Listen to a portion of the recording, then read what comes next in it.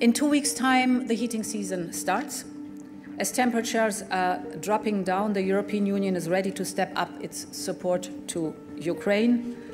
Half of all the country's energy infrastructure has been destroyed. As Ukraine's friends and partners, we must do all we can to keep the lights on. In my view, this is one of the most pressing energy security issues of the world today.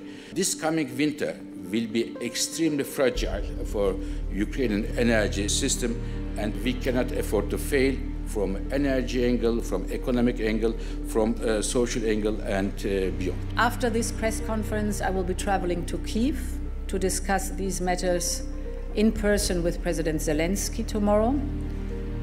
In our efforts to help Ukraine, I'm very glad that I can count on the continued support of the International Energy Agency.